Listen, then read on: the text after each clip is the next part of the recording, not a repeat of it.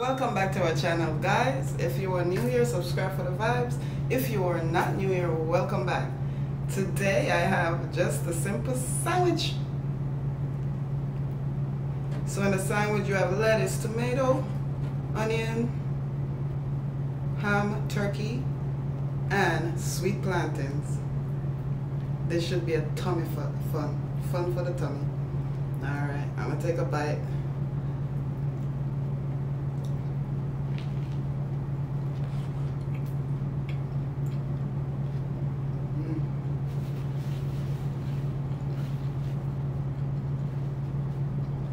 Good. I also put black pepper, salt, and red wine vinegar. Red wine vinegar is my favorite. I try not to make it too big this time. The last time it was so huge I couldn't eat it all. I made a small one. I hope you guys are having a fantastic week. And if the week wasn't good, the weekend is coming up, make it a blast.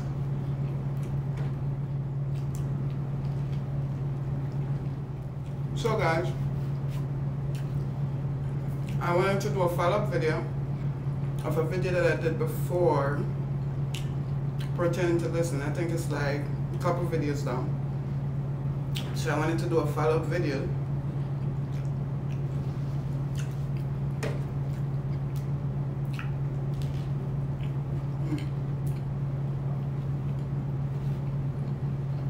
Just it, the sweet plantain.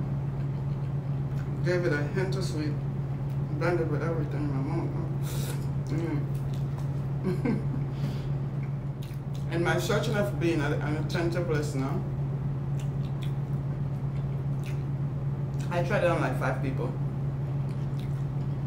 3, I try to get lost in the conversation. 2, I try to stay present in the conversation, just to see. So, what I found out about being an attentive listener, active listener, is stay present in the conversation. Stay present. Apart from staying present, be quiet.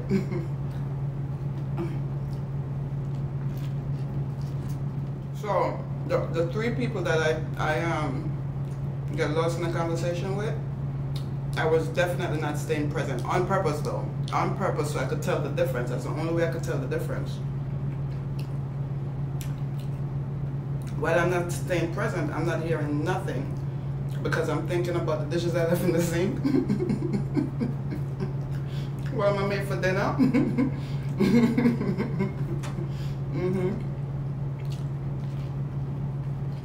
Now the 2 that I stayed present with, I actually heard and hear everything.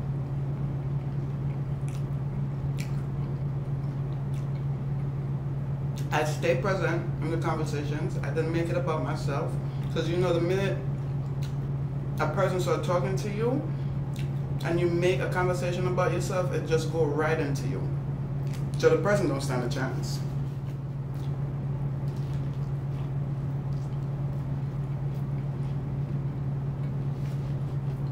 Guys, if I could only tell you all this flavor that's busting in my mouth right now. Look at my eyes. It's the sweet plantain give this sandwich such a marvelous taste. So for me,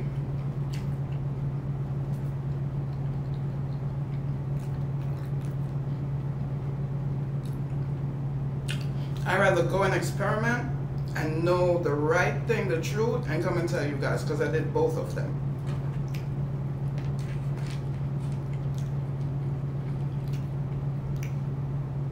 Stay present, ask questions, you know, be interested in what the person is saying.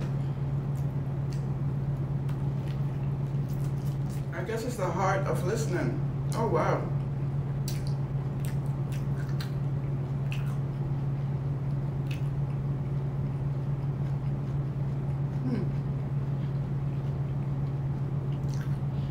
So, with the listening thing, being an active listener, I'm almost there. Almost.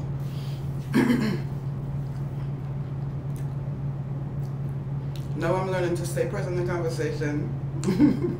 Don't get caught up in the dishes in the sink, because it's not the topic of discussion at the moment.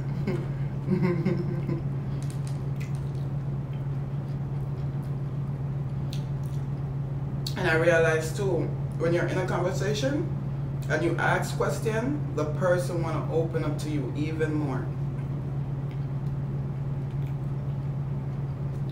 Because now they're aware that you're staying present. Now the three that I didn't stay present with, they lost me. I'm gonna be honest. It's like watching a paint on a wall drying. Can you dig it?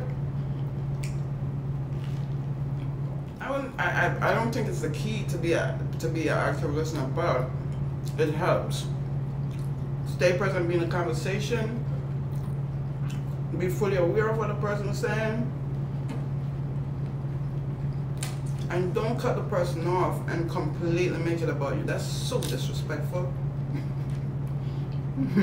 So I wanted to do this video because I really went back and did the work to stay present in the conversation, stay unpresent, and see which one is more effective.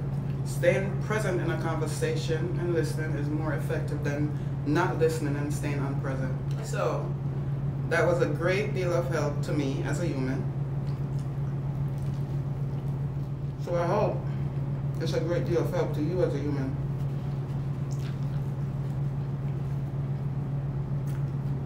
Present, attentive, active. Listen, I hope you guys enjoy this meal with me, because I enjoyed this meal with you. I hope you guys enjoy the conversation that we was having together, because I enjoy having a conversation with you. This is where I leave you. Until I meet you again, until I see you again, have a good time, have a fun time, have a jolly time. Hey guys, put laughter in your life. It will light it up. Bye guys.